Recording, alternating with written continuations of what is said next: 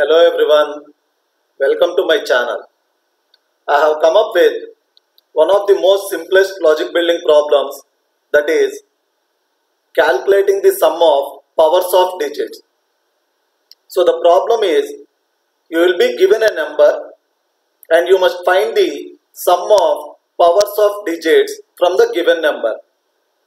That is, each digit of the number is raised to the power of next digit on right side of the number, and the rightmost digit in the given number should be raised to power of 0, as it's not going to have any digit to its right side. So this is what the problem statement is. I have taken two of the test cases. In example 1, I have taken a number 8985444686, and the output you should return is 179243955. How you got this output? The explanation is given beside. Here you can see, as mentioned, each digit should be raised to the power of the digit to its right side, and the last digit should be raised to the power of 0. So if you compute this particular expression, you will be getting this particular output. Similarly, in the example 2, I have taken 97246767, whose output should be returned as 5511308, and again the explanation, you can find the expression beside it.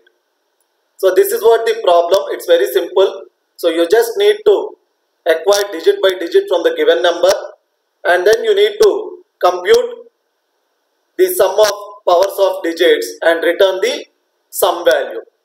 So let me first show you my code, and then you can further think of optimizing this particular code.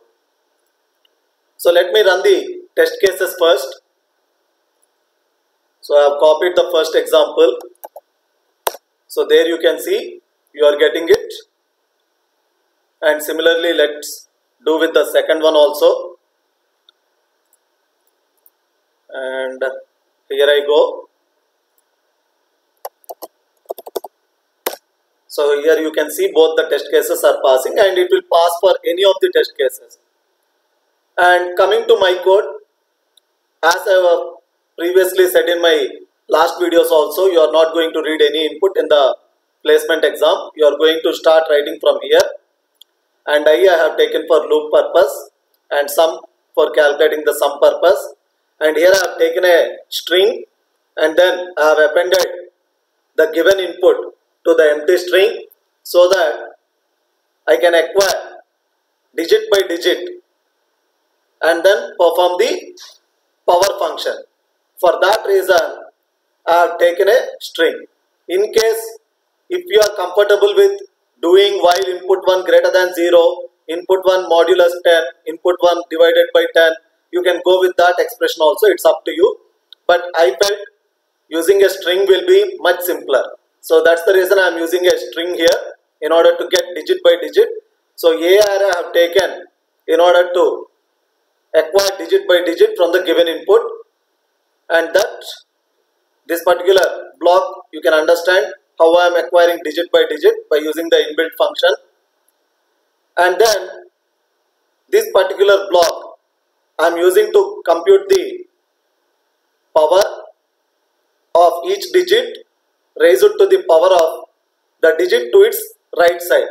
And this loop I am running 1 less than the total length of the input digits, because the last one is not going to have right side digit, so it should be raised to the power of 0. That's why I am running 1 less than the length of the total input digits.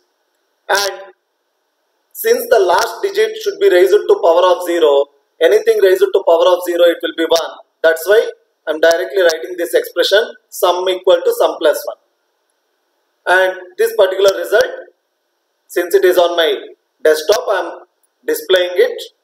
In the placement exam, you can just replace the system.out.print by return statement. So this is my solution to this problem, sum of powers of digits. You can check out the description box for other logic building problem solutions. I'll come up with one more logic building problem in my next video. Thanks for watching.